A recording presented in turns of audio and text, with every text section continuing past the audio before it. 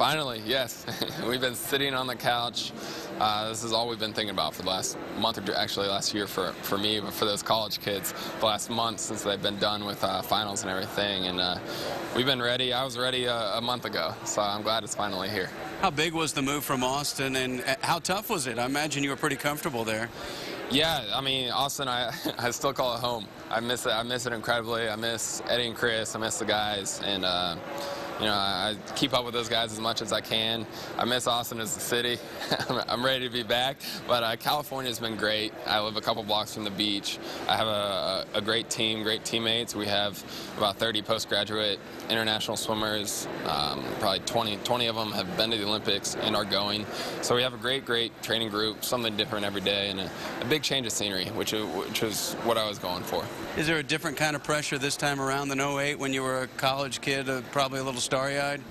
Yeah, in 2008 I was trying to think of what my mentality was going in and how nervous I was, and really I think I was just I was a college kid that had no idea what was going on. I was just like, all right, put me in, I'll go swim fast. And I was kind of an underdog, and now I'm still one of the younger ones, but I consider myself a veteran. And it's a different type of pressure. I'm very confident going in, and you know, the pool hasn't changed much, so it feels like it's just back in 2008 and like I've been here before. And you leave Beijing with a gold medal. First, do you know where the gold is right now? Yeah, I can't tell you though because I'm not home, so somebody might steal it. But the notion of not just making a relay, but making it as an individual, how important is that to you?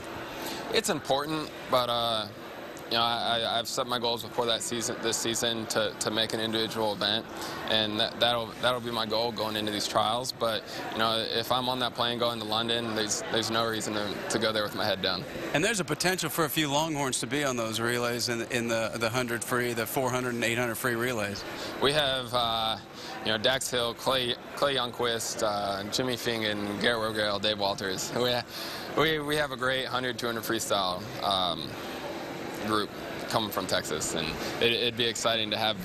I mean, we could put a number of those guys on that Olympic team. And then there's guys named Phelps and Lochte that might be on it too. We'll see. They have a chance.